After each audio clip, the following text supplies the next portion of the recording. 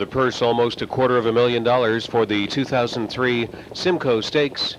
And the 3-year-old pacing fillies are off. Watching ARMBRO Amaretto from the outside. Jasper Avenue is leaving aggressively, and Fan for Life is out of there. First down to the pylon. Stonebridge Kisses takes 4th position. Penny Arcade followed up in 5th. Please Me Please 6th on the outside. Westbourne 2nd to last, and Trust Me Ashley is the early trailer. As they round the first turn, it's Jasper Avenue. ARMBRO Amaretto got into the 3-hole, but is already up and driving. The quarter was 26-4. ARMBRO Amaretto, post-time favored, slides up on the outside to overtake Jasper Avenue up to 3/8 completion.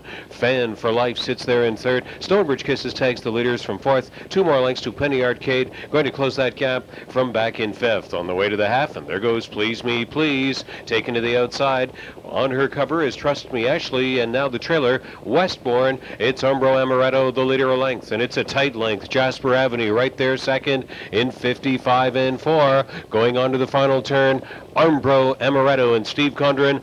Jasper Avenue right there tagging along. Please Me Please, the first over attacker. 3/8 of the mile to go, and Fan for Life is on the inside back in 4th. Last in the early going was Trust Me Ashley, but she's right in the thick of it now. Second over into the top 5. The trailing trio at head stretch are Stonebridge Kisses, Westbourne, and Penny Arcade by 2 more along the inside. ARMBRO Amaretto, Please Me Please, Jasper Avenue is in the box. They've passed 3/4 in 1:24-1 down the stretch.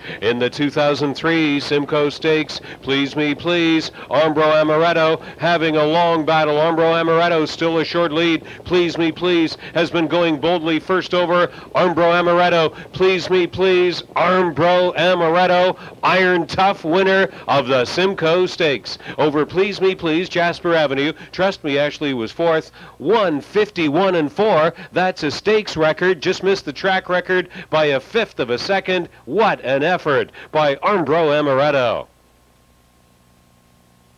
Back as the 9th race winner at Mohawk of the Simcoe Grand Circuit Stakes of 2003, 3-year-old filly pace. The Arch Place 3-year-old bay filly from Singin' for Supper, owned by Big Al Stables of Thornhill, trained by David Smith and driven to victory by Steve Condren. She was 2/5 of a second better than the previous stakes record, which had stood for 4 years by Triplet Hanover in 1999.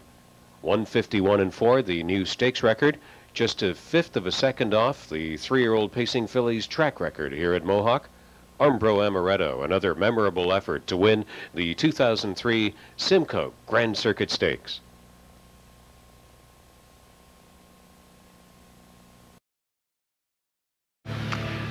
Here with the winning connections, ARMBRO Amaretto bouncing back tonight in a big way. Steve, disappointing in the Fan Hanover in how things turned out. Nice to see her bounce back with this kind of a race. Yeah, great horses are great horses, and she is definitely one. It's too bad she got a roughed up trip in the final of the Fan, but she come right back tonight, you know, shorter grit, and, you know, she was the champion that she is. 51-4 tonight, and considering track conditions and the fact that the front end really hasn't been holding up tonight, was that an extra big trip? Yeah, I would say so. I don't know why the track just doesn't have a lot of bounce to it tonight, but I mean, that's a heck of a mile for her, and you know, and she's you know, she shows what she has all the time, and you know, she's just a great filly. Just take us from the head of the stretch home. You had a good one bearing down on you. Any concerns?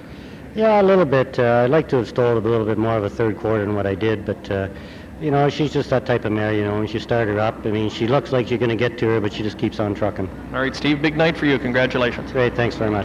Steve Condren, the winning driver, and a happy Dave Smith joining me as well. Dave, for you, must be some relief as well. A tough trip in the Fan Hanover, and right back to herself tonight.